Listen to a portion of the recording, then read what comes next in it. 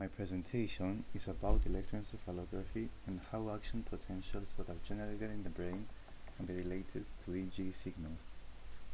Initially, some background information will be mentioned that may be helpful for the understanding of the EEG function and how signals from the brain can be detected, further translated, and interpreted.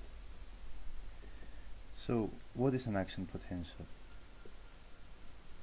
We could start by saying that the brain is an organ that mainly functions through electrical stimulation of neuronal cells and the transmission of these signals throughout the rest of the body. Action potentials are generated and transmitted by the opening and closure of successive voltage-gated ion channels in the membrane of the neurons. In order to trigger an action potential, synaptic activity and postsynaptic potential is concerned.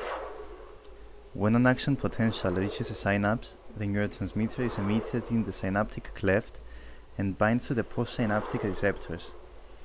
These receptors selectively allow the passage of ions which can either depolarize or hyperpolarize the postsynaptic membrane, EPSP or IPSP respectively.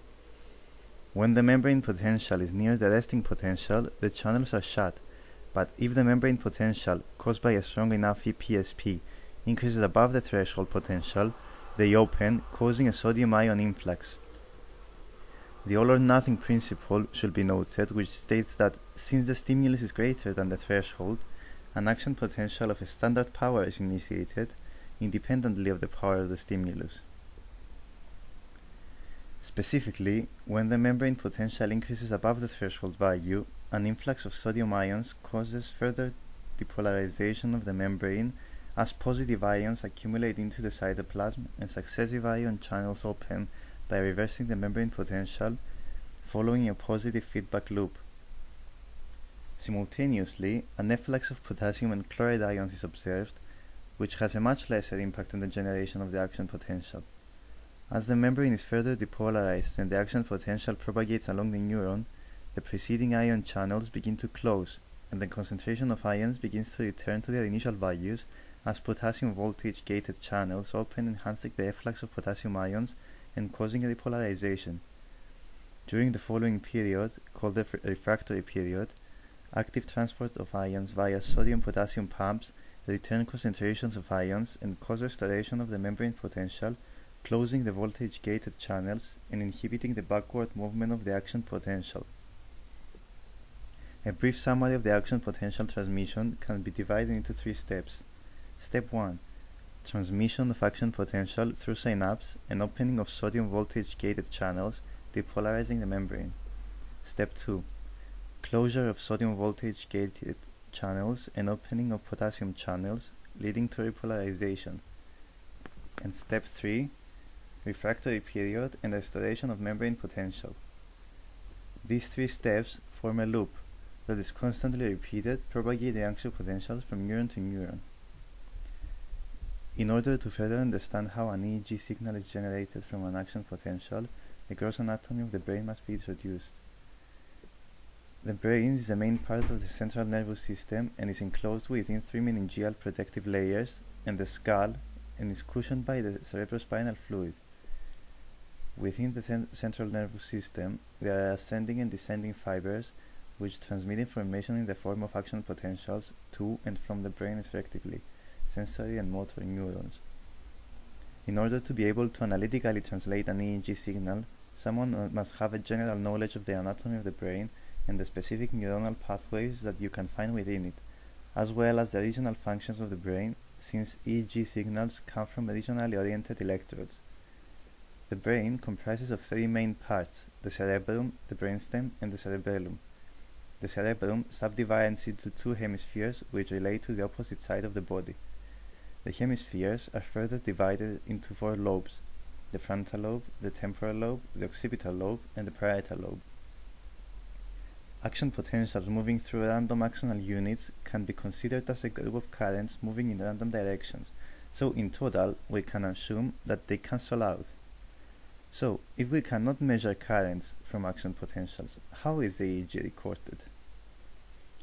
Most likely, the reason that causes stimulation of electrodes is the current detected from postsynaptic potentials into cortical apical dendrites.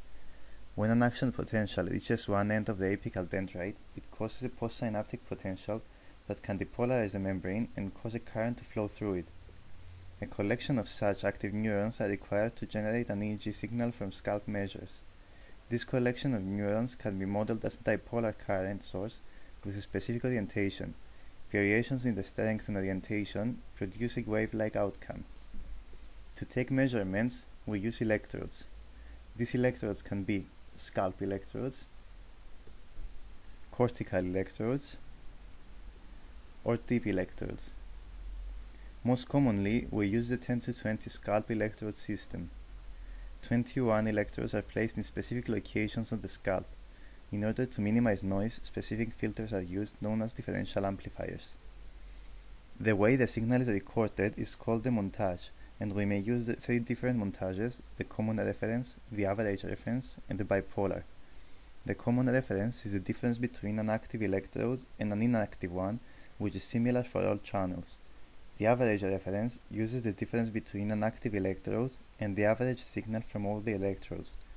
The bipolar links electrodes together, usually in straight lines from front to the back. Resulting waves can be divided into four categories: alpha waves, which appear usually occipitally in normal relaxed adults; beta waves that appear frontally and parietally, indicating alert adults; theta waves, which represent children and sleeping adults; and delta waves, which appear in infants and deep sleeping adults. The study of the EEG measurements is the best source that enables diagnosis and classification of epileptic activity and seizures.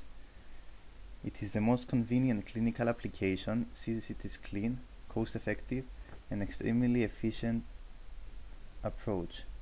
Epileptic activity may be provoked using hyperventilation, visual stimulation, or even sleep deprivation. An indication of such an activity is the spike and wave trace. Seizures may be characterized as generalized when they affect the whole brain, and partial when they involve one lobe. Study of the EEG recordings and detection of spikes and sharp waves indicates a seizure, and by using the common reference montage after several repetitions, a conclusion may be taken on the epileptogenic area of the patient's brain and the degree of severity of the disease. By combining the measurements from the EEG record, a topographic analysis, and a possible medical history of the patient, a diagnosis can be provided on the possible cause of the epileptic activity in the affected area. Thank you.